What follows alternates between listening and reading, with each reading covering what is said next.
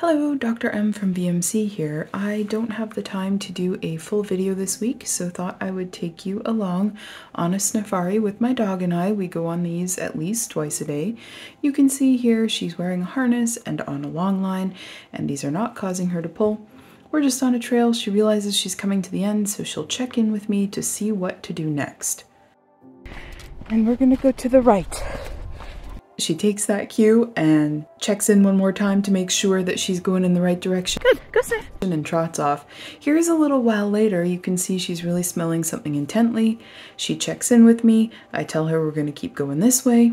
Very nice. You may go sniff. Here we're gonna practice. I want to ask her to do things when she's slightly distracted. Excellent. Because that's good practice for additional times when she might be more distracted in the future.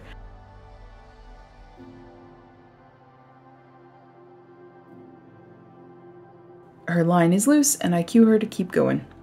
Good. Okay, go sniff. This was just after we'd crossed the road, so I asked her to switch sides.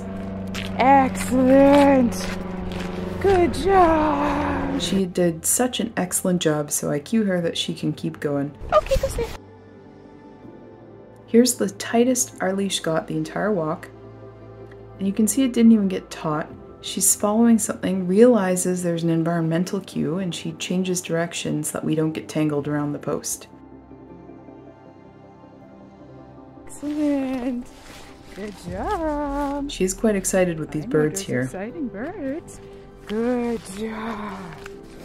Wow. She does an incredible job. She is a field dog, and so this was very hard for her.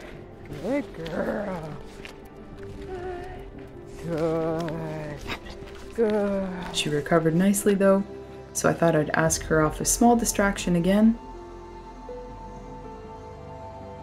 Good. With me. What a happy dog. You can see loose leash. She is nicely in a loose heel position, which is good enough for these walks.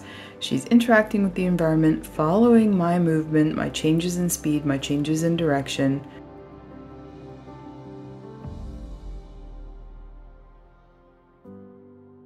Very nice. She'll even wait for me if I stop. And we keep going. Okay, go sniff.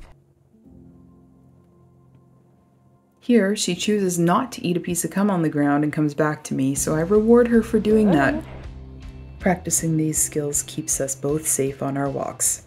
Thanks for joining us.